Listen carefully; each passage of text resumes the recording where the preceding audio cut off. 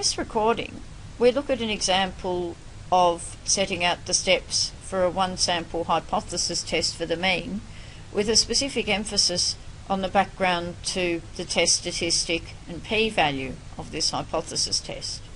And in this example, we're told that IQ scores for the general adult population are known to be normally distributed, with a mean mu equals 100 and a standard deviation sigma equals 15.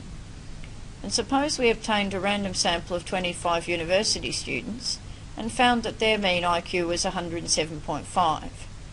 And the question we want to answer is, does this give us enough evidence to conclude university students have a higher mean IQ score than the general adult population?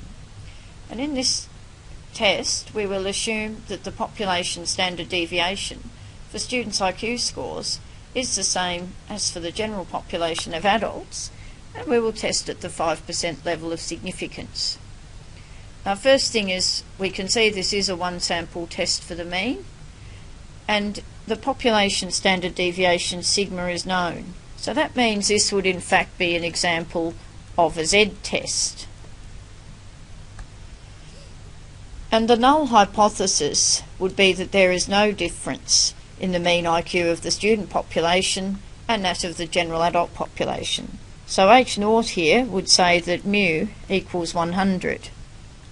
While H1, since we're specifically looking at whether uni students have a higher mean IQ than the general adult population, H1 would say that indeed mu, the mean IQ of the student population, is greater than 100.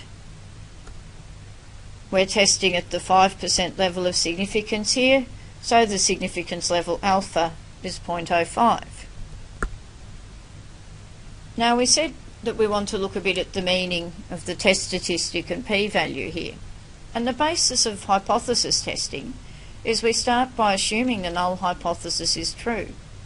And then we look to see if our sample data gives us enough statistical evidence against H naught to allow us to reject it. That is, in this example, our reasoning would be to say if the true mean IQ of uni students was 100, as suggested by H naught, what then would the resulting distribution of sample means look like for samples of 25 students, since that was our sample size?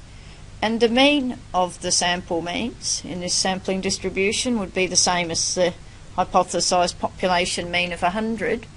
The standard deviation of the sample means, that's the standard error of the mean, which is sigma divided by the square root of the sample size we are working with. So here that's 15 divided by the square root of 25, giving a standard error of 3. And because we were told that IQ is normally distributed, the distribution of sample means will also be a normal distribution. So this means that if H naught was true, our distribution of sample means would be centred at 100 and would be going up in steps of 3 for the standard error. So it would look like this. So the question then becomes, how does our actual sample mean fit in with this distribution of sample means? Our actual sample mean was 107.5, which is midway between 106 and 109 on that diagram. So 107.5 is going to be about there. So it looks like it's a fair way away from the centre of the distribution of sample means that we would have if H naught was true. And in looking at where this sample mean fits in, the test statistic actually tells us how many standard errors it is above or below the hypothesised mean of 100. And here, 107.5 is actually 2.5 standard errors above 100. So therefore the test statistic Z is in fact 2.5. That is, the test statistic Z is telling us how many standard errors from the hypothesised population mean our actual observed sample mean is. But the next question then is, how unusual would it be to get a value that's at least 2.5 standard errors above the mean? And we know that 95% of values in a normal distribution are within 2 standard deviations of the mean, or 2 standard errors of it, if we're looking at a sampling distribution like this. So getting a value 2.5 standard errors from it does not seem a terribly common occurrence. But we could work out the actual probability of getting a sample mean at least 2.5 standard errors above the mean by looking, let's say, at a normal distribution table. And if you're not sure how to do that, you might want to view our StatsCasts on reading standard normal distribution tables. For now, we'll just take it for granted that you can work that out, and the probability, in fact, of getting a value in the normal distribution, at least 2.5 standard errors above the mean, it's actually a probability of 0.006, correct to 3 decimal places. So in the context of our example, that means that if the true mean IQ of students was only 100, as suggested by the null hypothesis, then we really would have drawn quite an unusual sample, because only 6 in 1,000 sample means would be as high or higher than our observed value of 107.5. So that is what that is telling us. And more generally, the p-value always tells us this type of thing. Namely, it tells us how often we would expect to obtain a value of our test statistic as extreme or more extreme than the one we observed, if h0 was true.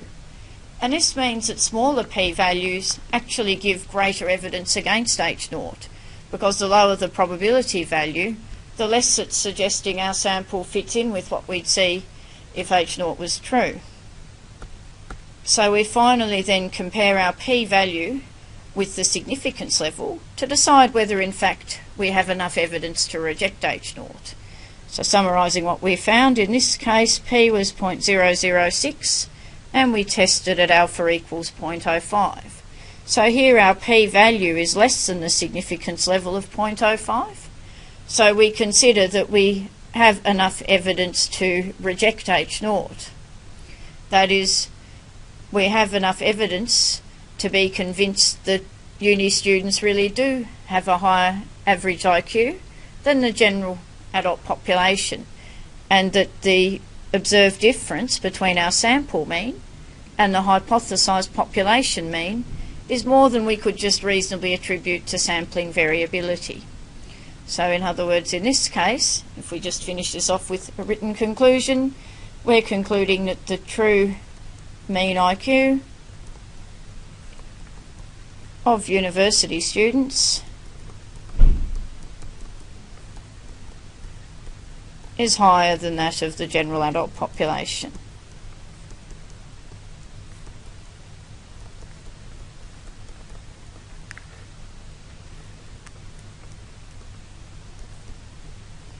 So that is an example to demonstrate not just how we conduct the hypothesis test, but some of the background to the meaning of the test statistic and the p-value.